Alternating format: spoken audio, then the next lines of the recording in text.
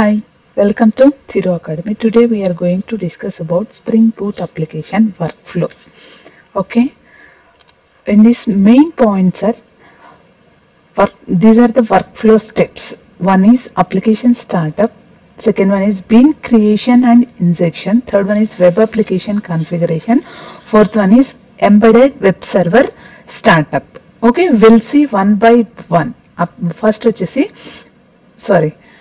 we'll see first application startup. Okay, in application startup the application will start from the spring application.run method is there, right? From there our Spring Boot application execution will start. Okay, see here, from here spring application.run method is there in our Spring Boot application. Whenever we create Spring Boot application, it will create one class, right? Here I have created, in earlier video I have created this application, first demo, right? In our first application, the spring application.run method is there, right? From here Spring Boot application execution starts from here, from this line onwards. Okay, see here, same point, this one. Okay, second is application context creation.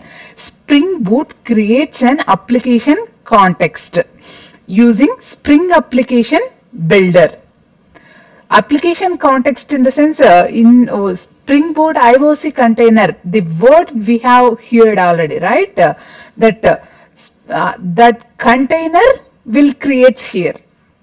Application context is also called as IOC container in Spring Boot. Okay, here look at this. Whenever this line executes, this application context container will be created by the Spring Boot. Okay, this context manages the beans of our application. What is the purpose of this application context? Is manages the beans of our Spring Boot application. Okay, third is environment setup.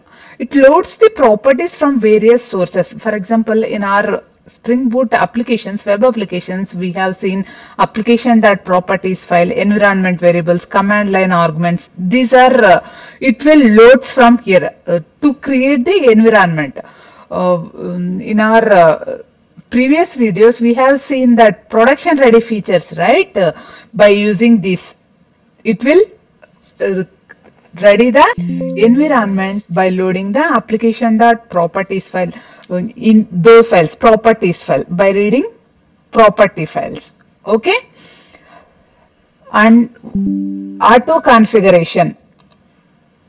Last one is auto configuration. Spring Boot scans for classes with @Spring Boot application annotation and applies auto configuration based on dependencies on the class path. This means that automatically configures common features like web servers, databases, security, etc. Okay, auto configuration in the sense whenever this class execution starts, here is @Spring Boot application annotation is there, right? This is going to start from here, execution starts, right? It is doing auto configuration, right? For auto configuration we have seen here @Spring Boot application annotation is there. This annotation is equals to, observe here, equals to these annotations individually in Spring. Okay, this is Spring Boot, right? That's why we'll see here @Spring Boot configuration setup is done, and @enable auto configuration features is enabled, and @component scan. This means component scan means whenever here we have specified that base package name is com.Thiru Academy, right? Whatever the packages mentioned with that com.Thiru Academy dot something we will write, right? Those packages will be automatically read by Spring Boot container and creates beans for those classes. Okay, that auto configuration is done in application startup. Okay, in this way auto configuration will be done in Spring Boot application. Okay, next, bean creation and injection. Our next point is bean creation and injection. Component scanning. Okay, Spring Boot scans for classes with @component service, @service, @repository, @controller, and other stereotype annotations to identify beans. Here, if you observe, here, I will close this. Yeah. In our first controller, we have seen @rest controller, right? And I have written one more class, that is first service. This class is annotated with @service. In bigger applications, this is, for example, I am taking the small application. When we compare with real time, this is very small application, right? In real time applications, those are very bigger applications. In those, we will see many annotations is annotated with many service classes is there, controller classes is there, repository classes is there, right? @component we will write for some classes to create beans. Those are automatically read by the Spring container, and for those, beans will be created by the container. Okay, that is the point is explained here. Bean creation, see this also, it creates instances of those beans and manages their life cycles within the application context container. For those beans, for those classes, beans components both are same.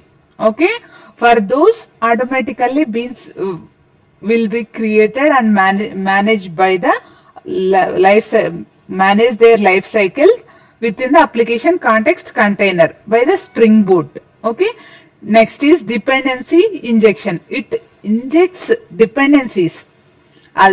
Dependencies means other beans into beans that require them using annotations like @autovide. See here, if you observe, this is the service layer, right? First service. This is injected into controller layer by using @autovide annotation. This is called in this way we can provide auto wiring from controller layer to service. Okay, this is called auto wiring. In our next video, we will see about dependency injection. In this, we will check in detail. Okay, yeah, bean creation and injection is done. Our next is web application configuration. This step we can skip for standalone applications, but if it is a web application, Spring Boot needs to execute this step also, web application configuration, right? Dispatcher servlet is required in web applications, handler mappings are required, view resolvers are required. This is the importance of those classes.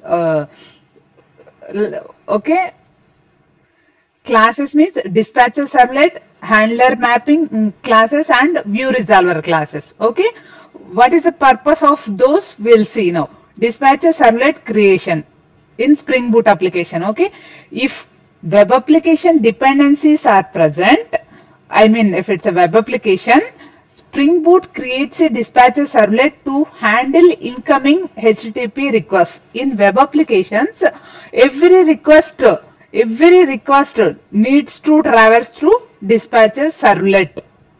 Okay, in Spring Boot.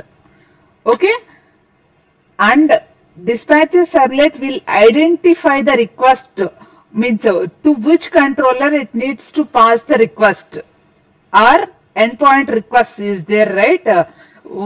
To identify to which controller needs to send request. For that purpose, we use handler mapping classes.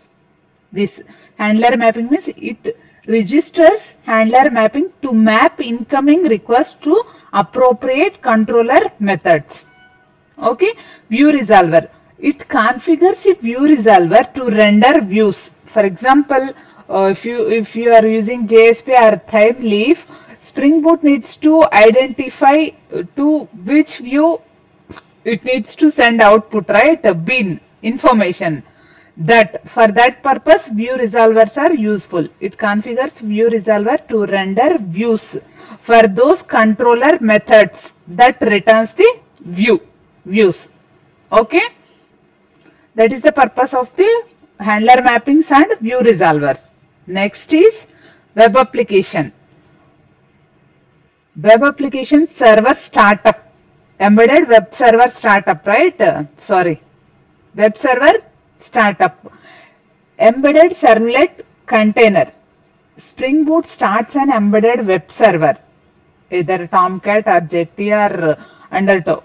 Any one is fine to serve the application or to run the application. Application ready. This application is now ready to receive the request whenever we start the application. Starting the application, server is ready to receive our requests.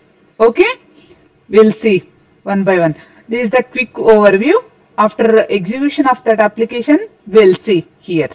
Okay, this is the first application in our earlier video we have created. Okay, our Spring Boot application execution will starts from this line. Okay, by executing this line, it will create the application context container, and it will read the executes the it will prepares the auto configuration and Spring Boot configuration. It scans the all packages and creates beans for our classes, whatever we have provided. Okay, in our first controller, we have written only one method here, that is welcome, which receives the request by saying first. Endpoint URI is first we need to specify. I'll run this application, then we will see. Spring Boot run as Spring Boot application. See, application is running with 8080 port. We'll see. Localhost : 8080/first. See, welcome to Thiru Academy. From here, if you observe, request lands here. This is the web application only, right? Request lands here. From here, through auto bearing, it is calling that first service welcome method. From here, this message will returns to controller, and controller is displaying that message. Not displaying, it returning that message to browser. We have called from browser, right? That's why. Okay, this is the last slide. Quick overview. When you run this application, the following happens internally, right? We'll see. Spring application.runs method starts the application. Application context is created, and we discussed. Beans are scanned and created, and dependencies are injected. Then third is dispatcher servlet is created if it's a web application. Then server is enabled. Finally, we receive the request. First request we received from browser. Then first controller welcome method is invoked, from which calls the service to get the message and it returns it as the response. Okay, I think you got this point, right? Thank you. If you really like this video, please like, share and subscribe to my channel. Thank you for watching.